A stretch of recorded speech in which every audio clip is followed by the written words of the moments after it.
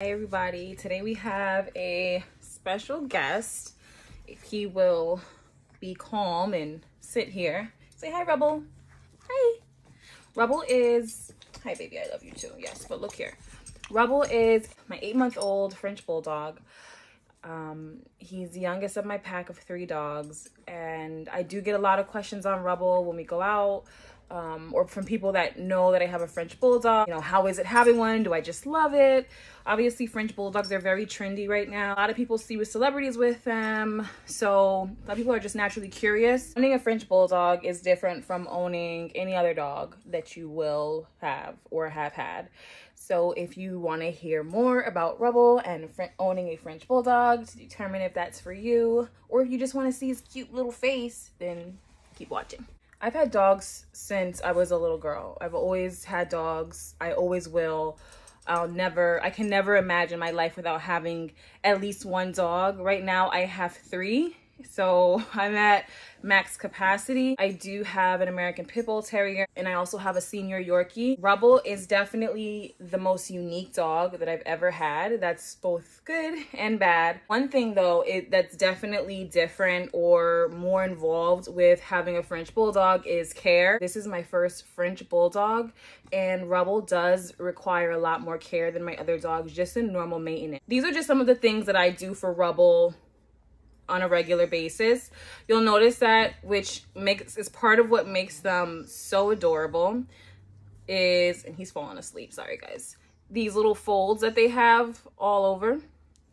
So Rubble is not even particularly that wrinkly. It's very important that you take care of the skin inside those folds. Are you hiding, baby? So that they don't develop bacteria and yeast, and they stay nice and healthy and clean. So every day I take a baby wipe. You can take a wet rag, and I just pull his little folds apart and clean in there, and then maybe put some cornstarch or some powder if you have it to dry it out. Since he's a lighter color and he gets the tear stains, he does have a paste that I brought off Amazon. I think it's called wrinkle paste, and I put that on his tear stains every once in a while, or when I can remember. It does help a lot. It does help the tear stains go away. It is white, so it's not really that nice to look at. He's a big boy. He's getting a little heavy. So I feed Rubble a high quality food. What are you looking at? I won't really get into which one that is because there's so many different opinions on dog food. So whichever one you do end up going with for your dog, just make sure that you're reading the sizes on the bags. Every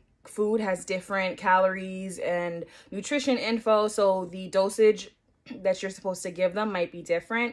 And so do make sure that regardless of the food that I'm feeding him, I'm taking a look at how much is suggested. And also you can talk to your veterinarian to determine how much your dog needs to be eating if you're not sure. That helps him to stay at a healthy weight. I like to make sure that Rubble has fresh water at all times. He drinks a lot of water. So I actually ordered one of those instead of having a bowl out, because he likes to play in his water and flip it over. So instead of just leaving a bowl out, and it can get kind of nasty with things going into it, I actually brought one of those water fountains for dogs off of Amazon. So he has a clean stream of water all day, every day, and he's able to have as much water as he wants. Also, because he has a flatter face, he's more prone to overheating because he's not able, yeah, I know, yeah. He's more prone to overheating because he's not able to cool himself off as efficiently as other dogs with longer snouts. So I want to make sure that your French Bulldog has fresh water and a cool spot every day to relax in and just chill out. The ears. These bat ears are just... Right now, he's kind of over it, so they're not as up as they usually are. But I mean, they're just so stinking cute. It's the first thing that everybody always says when they see him is these like satellite bat ears, always up. And even though they are so cute, that is part of the difficulties of taking care of a French Bulldog. They're more prone to things just falling into them. So dirt, grass, bugs, you name it. I'm constantly taking stuff out of his ears because they're just like an open funnel. So every day I make sure that obviously there's nothing in the ears present, but I also have an ear cleaner that was recommended to me by his veterinarian that I squeeze into his ears whenever he needs it. And make sure that I'm cleaning it out with the cotton ball to get anything down in the canal that I might not see. Rubble is prone to skin allergies, so I do use a sensitive skin shampoo on him and give him baths. He does get really stinky. He can smell like a corn chip. Right now is about time for him to have a bath. So he gets a bath at least every 2 weeks with his special shampoo. And then even though they are low maintenance in terms of grooming, he does need to be combed on a regular basis because they shed a lot. They shed a surprising amount. He has to get brushed all the time. Right now, Rubble has a collar on him, which you can see is mainly just so that I can keep his rabies tag on it and his ID tag. But usually when I walk him or he's out, he'll have a harness. He likes to pull on his leash a lot. And also because of their shorter snouts, they can definitely have breathing problems. So if you can put a harness on them, it's better for them when you take them out on walks. He has his harness for when we go out on walks. Another thing that I wanted to mention is with French Bulldogs, which I'm not going to try and turn him around because he's very camera shy right now and I don't want to stress him out. But French Bulldogs have these little like corkscrew tails that go flush against their buttholes. He is the first dog that I've had to wipe his butt after he poops on a normal basis, and that is definitely something that I was not prepared for when I first got him, that you have to actually go under that tail and clean it. If you don't, it can get really nasty. It can set them up for infection, so it's definitely very important that you do that. But it's like I'm wiping a dog's butt. If that's something that you don't think that you can do, you might want to reconsider even thinking about having a French Bulldog, because last thing you want is for them to get nasty little infections because you didn't clean out their little tail pocket. Right, Rubble? Yeah. Rubble was getting really antsy, so I'm gonna let him chill for a little bit, maybe bring him back when he's needed. But those are just some of the ways that I do take care of Rubble. Of course, every day is something different, constantly learning something new with him. So this is not everything that you need to do for your French Bulldog, or any dog for that matter.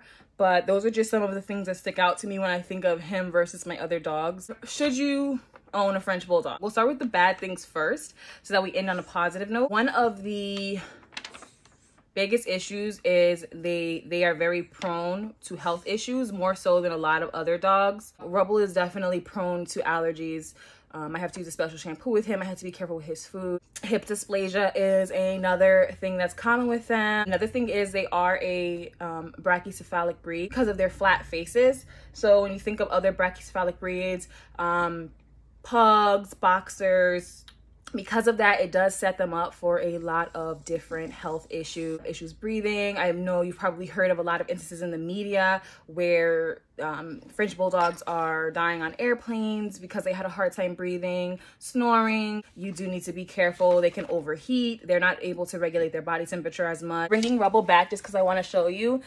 Rubble actually has, which his vet is very happy about, if you can see his little profile there. Show the people your pretty face. Rubble has a longer snout than a lot of French Bulldogs, and his veterinarian's really happy about that because it means that a lot of the breathing problems that they have, he might not be as susceptible to. I know that a lot of people are into that really flat face. You know, it is cute, it's adorable, but keep in mind that the flatter the face, probably the more of a chance they're going to have issues with breathing or any of the other associated problems from having that flat snout. Also, they're prone to cherry eye and cyanotic nares. It's like their nostrils are kind of like pinched like this.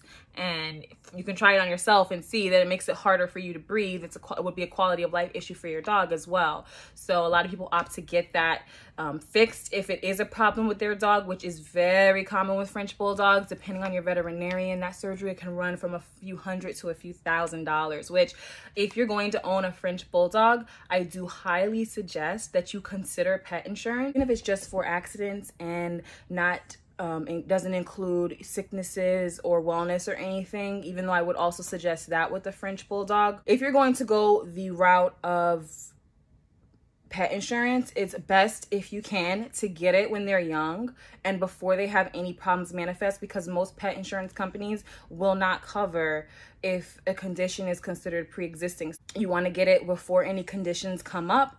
Or at the very least, if you're not going to get pet insurance, you should put some money aside every month for unexpected pet expenses. So I'm not talking about the things that you would expect if you're a dog owner anyway, and those should be things that you've already accounted into the cost of owning your dog. So I'm talking about routine vaccinations and vet exams, food, medication. You should have already counted that cost. I'm referring to things that are outside of that. So because of the health issues that French Bulldogs are prone to, that might be something that you want to consider. Of course, that's more money, so keep that in mind. Speaking of money, French Bulldogs typically are not a cheap breed, not only to own, but to purchase as well.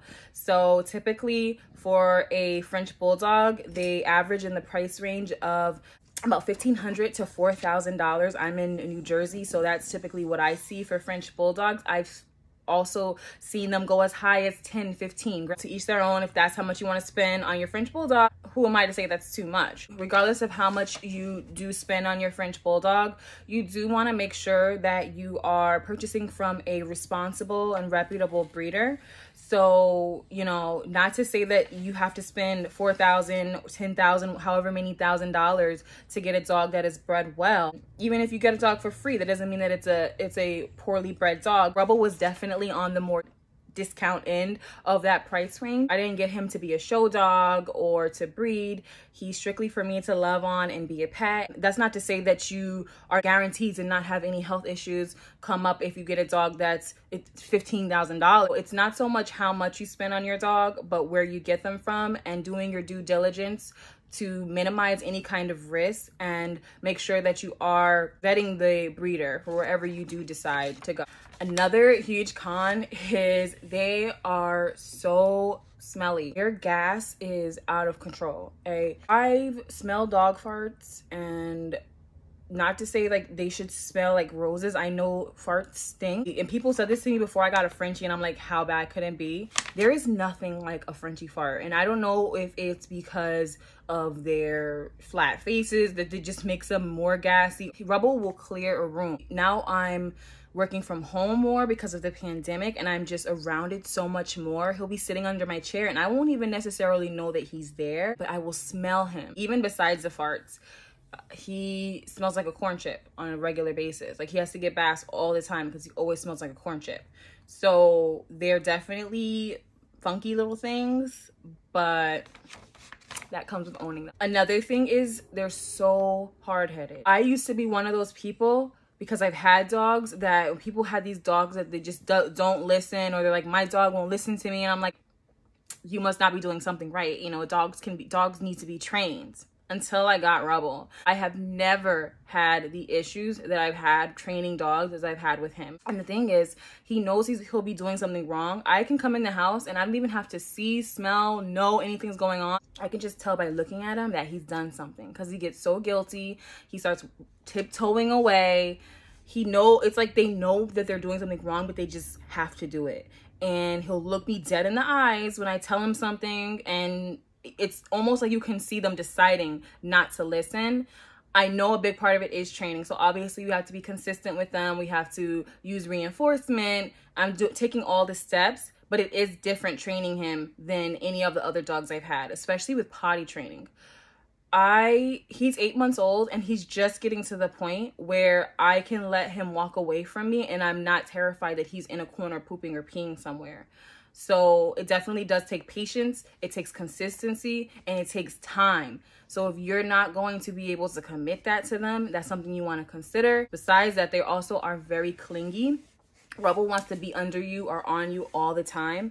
If I didn't have this bright light on right now and the camera here, he would be trying to be on my lap right now or all up in my face. They're very clingy. When we first got him, he would literally howl all night if he wasn't being held. So they are not dogs that you can just leave to their own devices or leave alone all day. Like I said, I have 3 dogs, so it does help that he has little playmates. I'm working from home more now. My husband works from home a lot, so he always has somebody with him for the most part, thankfully, but he would not do well on his own. So keep that in mind, that you're gonna need to either be able to spend a lot of time with them yourself and be home, preferably have alternating schedules or someone at home with them all the time, or you're at the very minimum going to need to have a little play buddy for them because they need companionship. The other thing is that they do not do well in extreme weather on either end of the spectrum. So whether it's too hot or too cold.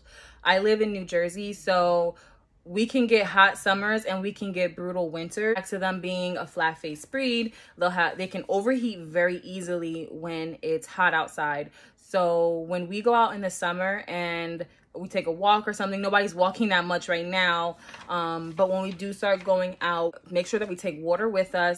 I'll usually carry around one of those little portable fans with like a water bottle attached to it so you can spray them and cool them down at the same time.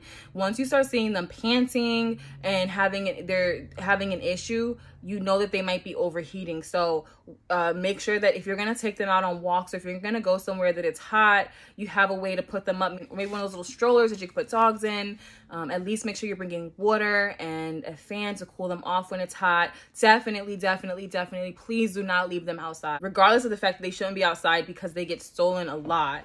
At least where I'm from. They can overheat so easily, and on the other end, when it's cold, their little bodies, they can't regulate their temperature at good, so they can get really cold. So when I take him out, even just to do his business in the wintertime, I make sure that he has on his little coat and protection from the elements.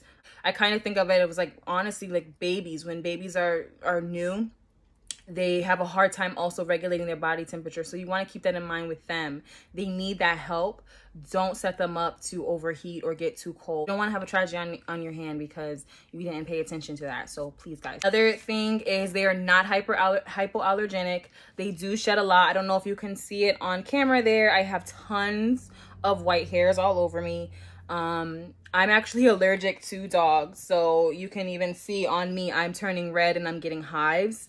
I'm allergic to dogs, but I suck it up for them. If you're allergic to dogs, you will have allergies with them. They shed a lot. Another thing is their noises. So I will get scared sometimes because I won't know that Rubble is under me, sitting under me, or at the end of the bed or something, and I just hear like a grunt or some weird noise. They're constantly making these little like snarls and groans and grunts. It's part of, again, the charm of them having those cute little flat faces. Rubble snores louder than a human. Just not so cute at 3 o'clock in the morning when they're at the end of your bed and you're trying to sleep. Also, they are stronger than they look, and they are heavier than they look. Rubble is a lap dog. He loves to jump up on my lap and he loves to be held. He really does think that he's a baby sometimes, but you know, he's like 20, 25, 30 pounds. So it's not like holding my Yorkie where it's honestly feels like I'm holding a little, you know, bag of sugar. Rubble is heavy, and he also likes to pull on the leash a lot. So keep that in mind. They're smaller size dogs, but they're very compact. Their bodies are very compact. Also, because of that, they should not be going into a pool. If you're gonna let them in the water, if you have a pool, make sure they have a life jacket on them and you're monitoring them at all times. Because of their heavy bodies, they will sink literally like a potato. They're very acrobatic, so Rubble tries to jump around a lot. If you're going to have a French Bulldog, you need to make sure that your surroundings are kind of child-proof for them, so that they're not breaking any bones or hips or hurting themselves, because they are very heavy-bodied, but also at the same time very athletic, and they like to jump around a lot. So you need to make sure that they are protected. I talked about some of the bad things about owning a French Bulldog, but what about the amazing, awesome, perfect, great things about them? Something that I was told before I got Rubble and did not fully appreciate until I got him is they are so unique. And that is not just saying it to say it. They're probably going to be one of the most unique dog breeds that you own. They're little clowns. He's so full of life, his personality. He's constantly making us all laugh. I have 2 children. I have a 3-year-old. She thinks he's the funniest thing that has ever existed. There's no time that he's not entertaining us. They're honestly like little clowns. I feel like sometimes he intentionally is trying to entertain us, and just the way that he'll do certain head tilts, his expressions. Great with kids. They're great family dogs. We do teach our kids that they need to respect the dogs, so we are very good with making sure that they're not pulling on the dogs or riding on them or disrespecting or the dog's space. We have to treat the dogs with respect. So our children are good with the dogs, but sometimes a 3-year-old can get a little bit in his face and wants to play all the time. my Yorkie lets you know, like right away. If he's not down for it, no one messes with him. Rubble, I don't think that there's anything that that girl can do to annoy him. He is down to play with her whenever she wants. She always is rubbing on his cheeks and touching his little folds, and he's just so even-tempered with her. Everyone he meets, honestly, they're just very loving on, they're very good with, and mild-tempered.